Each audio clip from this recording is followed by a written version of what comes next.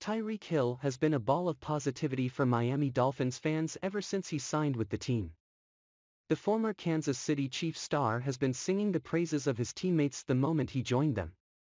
Some of these statements were hyperbolic, but hey, better that than no praise at all, right? Tyreek Hill's latest target of positivity is his other partner in crime on offense, Dolphins wide receiver Jaylen Waddle.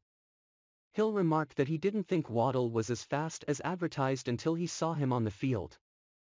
That's certainly high praise coming from a man dubbed as the Cheetah. Via Joe Shad, Tyreek Hill on Jaylen Waddle, like he's faster than I thought. Like when I first got here, I was like, okay, he's a 4.3 because typically when you see 4.3 guys, they don't run as fast on a football field, but like he actually runs a 4.3 on the football field. Waddle was one of the few bright spots in a rather confusing 2021 season for the Dolphins last season. The then rookie receiver wowed fans with his blinding speed and incredible athleticism on the field. Were it not for Ja'Marr Chase's season for the ages, we would have been talking about Waddle as the reigning offensive rookie of the year. Now, Waddle will be joined by one of the most electrifying players in the league today. Hill will bring a different dimension to the Dolphins' passing attack.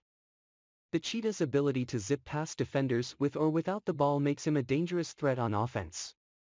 He is by far the best weapon the team has ever had in the Tua Tagovailoa era, on paper. The Dolphins have a potentially game-breaking offense on their hands. With an improved offensive line and the deadly duo of Hill and Waddle, it's time for Tua to show his first-round pedigree. Can they make a serious splash in the 2022 season?